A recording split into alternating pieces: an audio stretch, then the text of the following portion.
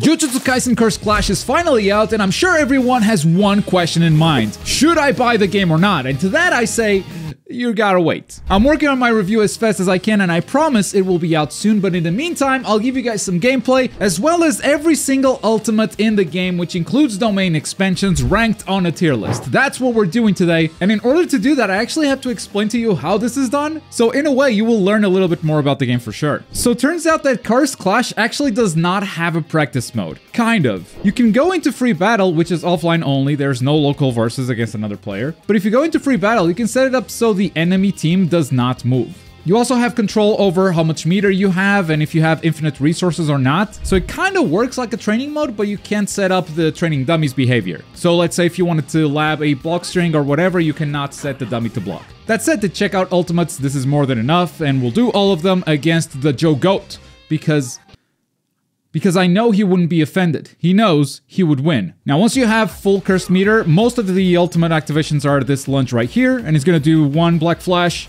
2 black flash, 3 black flash, and 4 black flash. This is a B tier. The only thing I like about this ultimate is the final hit. The impact frame, the black and white silhouette are awesome. The rest is just kind of normal. So yeah, that's not a great start for these ultimates, but we move on. Sukuna is up next. Okay, Sukuna's activation is a little bit close range, but here we go. Domain expansion. This is one of those domain expansions that is just an ultimate animation. Oh, I love that overlay. Ooh! Malevolent Shrine looks hella clean. I don't know about the slashes part. The slashes part looked kind of mid, but then the smile and everything else, it looked great. Wait, it one-shots? Look at the damage up there, 9999. Oh, and his attacks after domain expansion become just physical attacks. Yeah, he doesn't have cursed techniques anymore for a while. Okay, he's recovered them now. I want to see my favorite thing to do with Sukuna? That's so much damage too. S tier. I love that animation. That's really good. Let's go into Megumi. I do find that the animation in this game is a little bit inconsistent. It's either really good or really bad. There's usually no middle term. Let's see where Megumi lands here. Big kick. Into summon Nue. Okay. Big shadows. Incomplete domain, obviously. Where did he go? Oh, he's right there. And Nue for the strike. I like it. Yeah, it's good. I think that's an A tier. I don't think it's as good as Sukuna's, but it's definitely not as bad as Yuji's. Nobara, let me give you a heads up. She is going to be the #1 problem character during the first week. Like the character everyone hates. She can activate her ultimate from that far away, yes. And then just snap her fingers, and boom, there goes the nail. Resonance, that's a beautiful shot too. I think, is that an A tier or an S tier? I think that's on the level of Megumi's, so we're gonna do A tier. But yeah, week 1 Nobara, everyone's gonna hate this character. Gojo here is the first one that does not have an awakening move or an ultimate that is just an animation. He has a domain expansion, so we can just activate this anywhere. And if the opponent lets us, domain expansion, cross his fingers, and look at that. That is 1-to-1 to the anime. Oh my god, the black hole image too? That's so sick. That's so sick. And just like Sukuna, he deals the damage afterwards. So the domain expansion itself just paralyzes everyone. But as far as animation goes, I think that's an S tier. And it's interesting because it's not even about the character. Like Gojo isn't doing anything. He's just sitting there, crossing his fingers. But it's the background animation. It's so good. They really did a 1-to-1 to the anime, and that's awesome. It's beautiful. And also he takes off the blindfold after the domain expansion is done. So that's a nice attention to detail. Okay, Maki is a little bit heartbreaking. Let's activate the ultimate here. And here we go. Everything animation-wise with Maki I have found underwhelming. Not just the ultimate, but everything else. Like during battle and everything. I love her gimmick. Her combo freedom is off the charts. It's really fun to play as her. But it doesn't feel good because I don't like the animation work.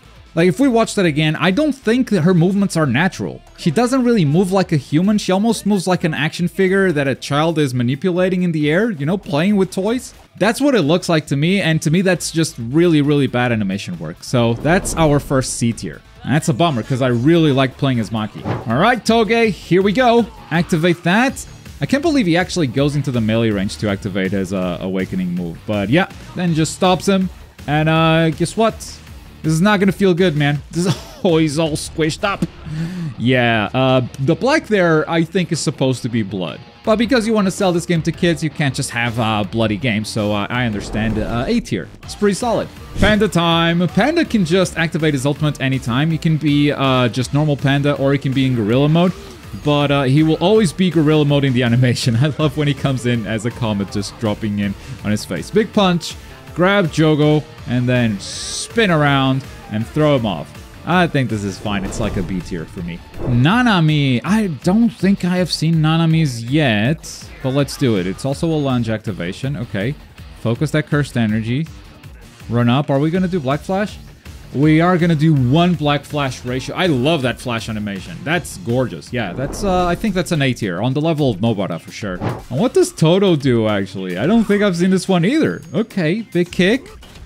All right, we have another big kick. Swap. I'm over here. That's a Black Flash kick. Okay. And mid. That's a B for me. Yuta's ultimate has got to be one of the rarest ultimates in the entire game. You'll probably almost never see this because in order for him to have his ultimate, you need to have Rika activated. And the conditions for activating Rika are like your ally taking a lot of damage. So you might not see this ultimate a lot. Here's your chance to see it. Declare your love and big attack. My goodness. That's a beam, right? That's going to be a big... Yep, that's a huge beam right there. And a mushroom cloud. That's a nuke. Huh, interesting. What? That's also a one-shot. 9999 damage. Oh, wait, he loses Rika too? Ooh, okay. I probably would never use this unless it's like the last kill. If it's the last kill, yeah, sure. Go for it to win the game. But losing Rika is a big downside, man. Rika is your win condition. Anyway, more on gameplay later. Oh yeah, and by the way, S tier. I mean, was there ever any doubt? I think we've seen Geto's from the trailer. He's gonna activate with a kick, okay. Knock him away, and Uzumaki, right? It's just gonna condense all the curses into one big ball. That's a good face. It's a very good face, and here come all the curses. Ooh. I love how clean the Uzumaki was.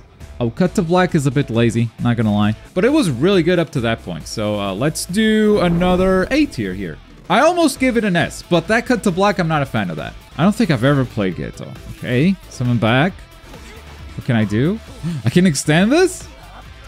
Okay, that's a sick combo. Mahito is our first real domain expansion, and he shines red. I don't know if you can interrupt it once he gets it started, or maybe you gotta hit him with an unblockable attack. But the animation is great, you know? Mouth hands, always gross. Just always. And it is, since it is a true domain expansion, you're gonna play in this stage. Like, he's actually changing the stage that you're in, and he's gonna give you a debuff. I think it's a movement speed debuff, and it definitely buffs Mahito as well. So here you go, big domain expansion. Yeah, I think they were very faithful. It just doesn't look as good as Gojo, but that's not the animator's fault. It's just the domain expansion looks good, just not as good as Gojo's. So, A tier. From all the characters we've seen so far, Hanami is probably the character that wants to go into an ultimate attack the most, because that's the only way that Hanami can release the left arm, and the left arm permanently buffs Hanami for the rest of the game. So, Flower Field, knock him up to the sky, and oh! Okay, that final impact just sold me there. Nah, that's good. That's an S tier. I was gonna give it an A, but that final impact takes it a step above. That's really awesome. Yeah, I don't know what the buff is, but I think the curse techniques come out faster? Maybe. I need to study Hanami a little bit. Eso and Kechizu. Okay, you're just gonna slap him to start? Okay. You're gonna say some? Extend the rot wings, let's call it. Oh, Kechizu has covered you now. It's a good zoom in on the opponent. Get stabbed. Here's some flowers. Oh, that's it? Okay. Not a big impact in the end. It's just like... I'm being poisoned. I feel like animation-wise, it's above B tier, but it's the choreography that I just didn't like. So yeah, B tier. And finally, he's been taking a beating all day, but now it's his turn. The Jogo also has a true domain expansion. If you just let him do his own thing, he's gonna expand his domain, and all of this volcano is just gonna form up around him. I love this animation so much. Especially this. Oh, the eye glint is also so good. And yeah, then you just play in the domain. I think the opponents take damage over time. It's barely noticeable for me, but that's what the description says. But just for the animation of the volcano arising and then the eye glint, that's an S tier for me too. And with that, we have looked at all 16 characters and placed their ultimates on a tier list. Let me know if you agree with my takes or if you would change anything here. I'm working on the review as fast as I can, but in the meantime, here's some gameplay for you to start getting a feel for what the game is like. Thank you so much for watching. Bye.